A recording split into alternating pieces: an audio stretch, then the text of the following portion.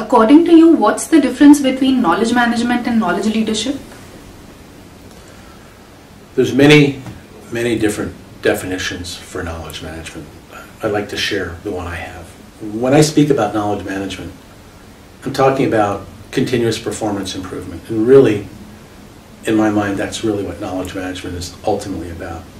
If you were to place a definition or a description around it, I'd say it's the ability, capability of an organization to capture, adapt, transfer, and reuse the critical and relevant knowledge of the organization to continuously improve performance at the individual, team, and organization level. And to do that, not as an extra task, but as a fundamental part of the way work gets done. In other words, baking it into the fabric of the organization.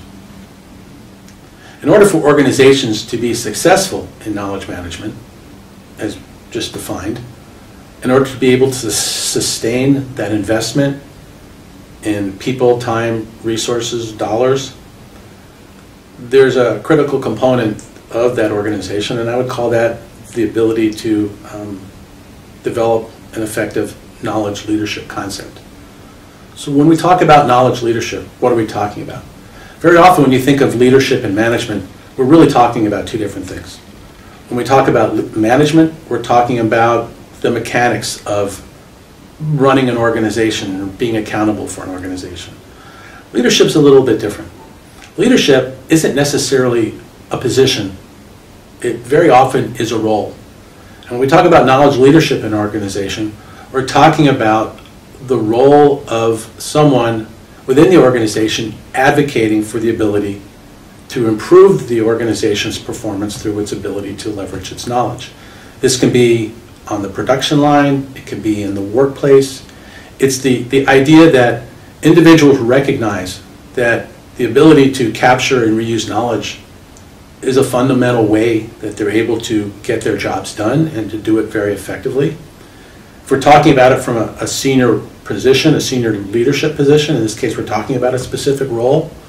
When we talk about knowledge leadership from that perspective, we're talking about an organization where that leadership requires collaboration as part of the way the organization works. The leadership recognizes that knowledge management must become part of the fabric of the organization and provides the support and the resources in order to affect that throughout the organization.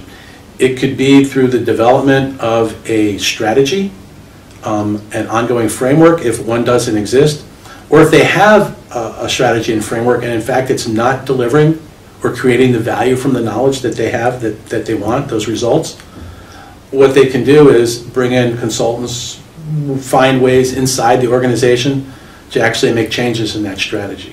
So when we talk about knowledge leadership, we're talking about creating an environment, a culture within the organization that recognizes the value of creating, that recognizes it's important to create value from knowledge, and at the same time ensuring that from the top down, the people from the bottom up are supported in their ability to find the knowledge that they need in order to successfully deliver their mission.